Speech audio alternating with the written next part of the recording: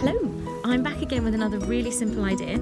I was going through my forest school bag and I came across my string, which isn't being used for den building at the moment. So I'm going to put my string in some paint and we're going to make some pretty pictures on some paper.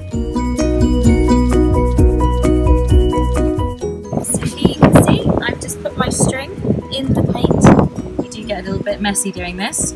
And now we're going to put it on the paper and make some pretty patterns. String on the paper, and now we're just going to put it away and see what we're left with. There we go, sort of abstract. We're going to try it with some different colours and see how it ends up looking.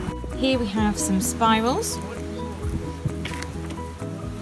and if we pick them up we get some beautiful effects on the paper.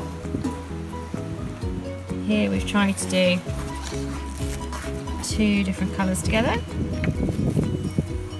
We were trying to make roses.